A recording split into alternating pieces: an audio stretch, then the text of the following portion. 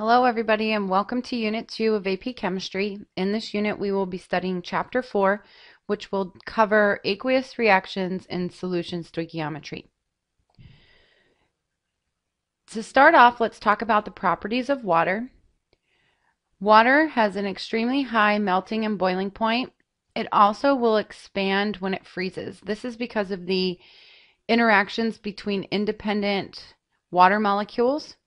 And we'll talk more about this when we get to chapter 13, I believe, where we'll talk about intermolecular forces. So right now we're just going to understand that water has high melting point, boiling point, and will expand. Water is also a very great dissolving agent. It will dissolve a variety of substances very easily. And what's also interesting about water is pure water is very rare to find in nature. The water that we come in contact every day, like our tap water or our drinking fountain water, has other ions or minerals in it. So when you go to the tap at home and you take a glass of water, there's chlorine and fluorine and all of those ions put in to make the water better for us to drink. But pure water is very, very difficult to come by. Before we go any further, let's talk about aqueous solutions. What are they? What make them up? An aqueous solution is a solution where water is the solvent. So water will be the dissolving agent in an aqueous solution. Let's review what a solution is. Remember that a solution is a homogeneous mixture made up of two or more substances. And in a homogeneous mixture, you cannot tell the two components apart. Heterogeneous, you can see the individual parts. In a solution, you can't. So think of salt water. You cannot see the individual salt molecules in a saltwater solution. The solution is made up of two components. You're going to have one found in greater quantity, and that's your solvent, and that's what's doing the dissolving. And then you have what's being dissolved, which is called the solute. So if you were looking at a saltwater solution, your water would be your solvent, and your salt would be your solute, because the salt is what is actually dissolving.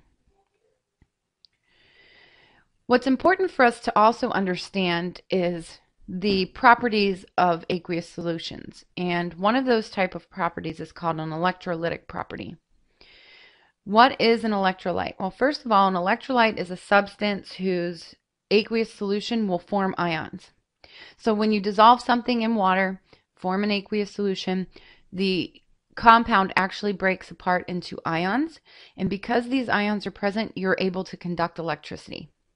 Most of the time, you may have a few molecular compounds that are able to do this, but all ionic compounds are electrolytes. Non-electrolytes are substances that will not form ions in an aqueous solution.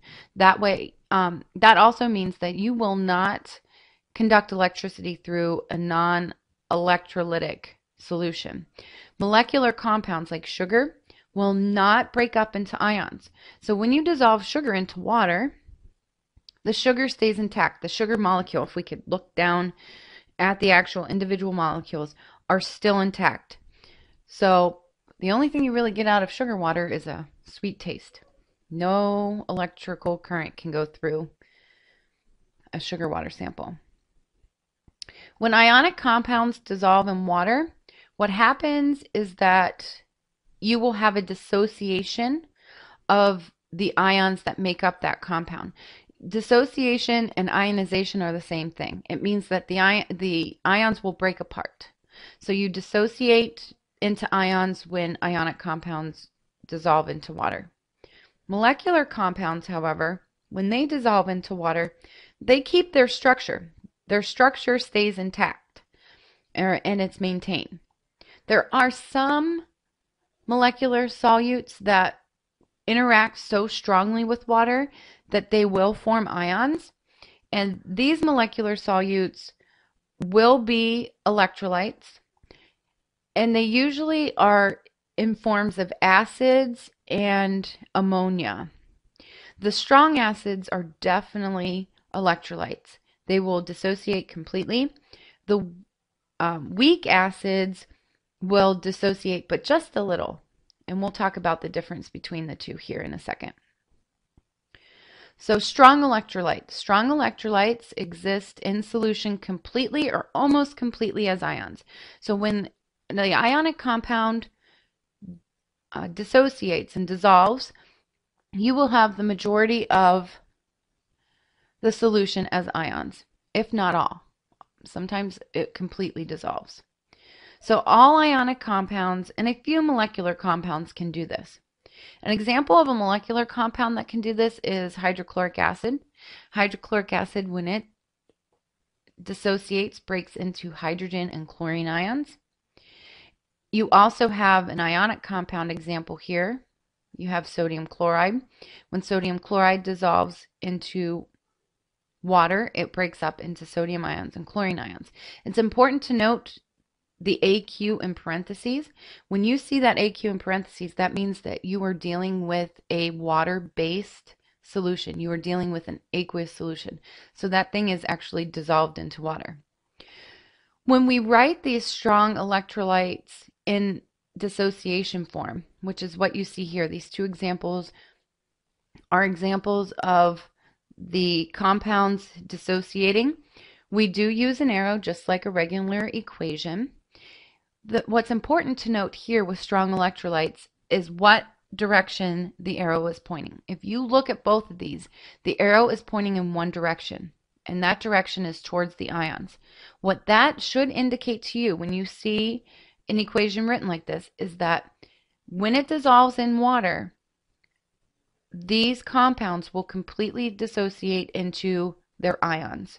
You will no longer have any molecular HCl in solution, and you will no longer have any ionic compounds of NaCl in solution. So when they dissolve, they go 100% into ions. Weak electrolytes are the molecular compounds that will dissolve a little bit. These are our exceptions. Most molecular compounds will not produce any ions, and those are the non-electrolytes.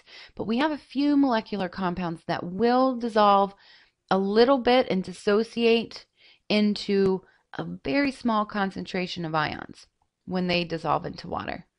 So acetic acid is an example, and if you don't know, acetic acid is a weak acid, and it will ionize or dissociate very, very slightly when you dissolve it into water.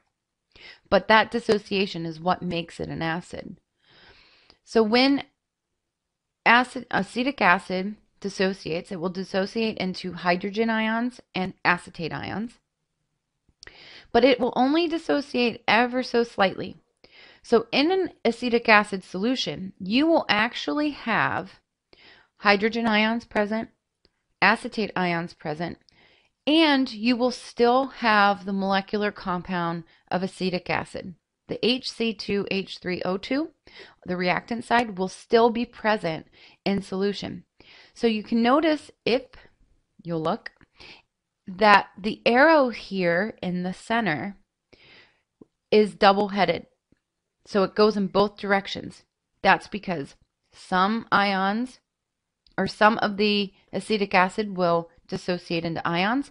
In the meantime, there's some ions that will reconnect and form the acetic acid molecule again. So all three of those are present in solution. And these are weak electrolytes. What we're going to do now is I am going to stop this recording, and we are going to move on to predicting solubility. This will be the next video that you're required to watch, and we're going to talk about how to know whether or not a product will be in aqueous form or solid form when they're mixed in reaction.